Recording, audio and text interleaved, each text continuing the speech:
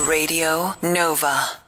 Hello there and welcome to another dose of seriously addictive music news here on nova.ie. This is Marty Miller and this here is Conor Irwin. Let's start with some U2 news. They've announced the track listing for their new upcoming album, Songs of Experience. It's going to be released on December 1st and along with that they have announced a 2018 North American tour, and they've said that there will be upcoming dates throughout Europe. Please be in the Academy. Please be in the Academy or Vicar Street or the Bord Gáis. It's going to be none of them. Probably not the Olympia either. It'll probably be the 3 Arena or the Aviva or something like that. No bigger.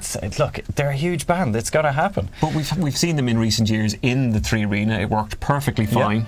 So I say go there. Here's hoping. But the track listing has been released. There are 13 tracks on the album. The front cover has also been released. It's Eli Hewson and Sian Evans, son and daughter of Bono and The Edge, on the front cover. Pretty cool.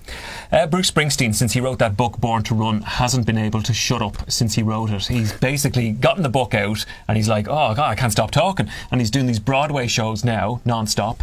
And it's like 6 nights a week he's on the Broadway. Now BBC America have got this new Bruce Springsteen documentary coming to air. Hopefully we'll see a little bit of this side of the world too. One afternoon I went into the backyard and all the neighborhood kids were there, and I took my guitar out and I strapped it on and I made a noise that sounded something like this. You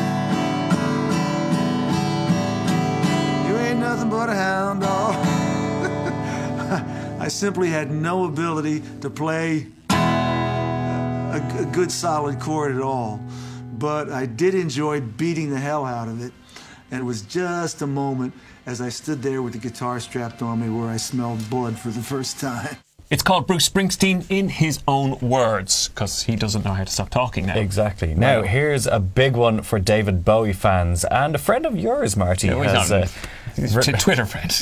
That's just small. It's only a small thing. Yeah, he's taken pictures of David Bowie. He's taken pictures of the Stones, Queen, Duran Duran, Pink Floyd, back in their touring days, those big bands. And now there's been some unseen David Bowie pictures about to hit the shop shelves in time for Christmas if you've got a rake of cash. Yeah, well, yeah, you might need a few bob. The guy's name is Dennis O'Regan, and he followed Bowie for 9 months during his Serious Moonlight tour in 1983, and it was to promote the Let's Dance album. And he's brought together all of these images, put them into a beautiful book. The price, however, Marty, is 3,000 quid. Yeah. Only 2,000 of them made and printed. In fairness. So you'll get a very special little prezi if you've got 3 grand to spare. That's it for Seriously Addictive Music News. We will do it again here on nova.ie very soon. Radio Nova.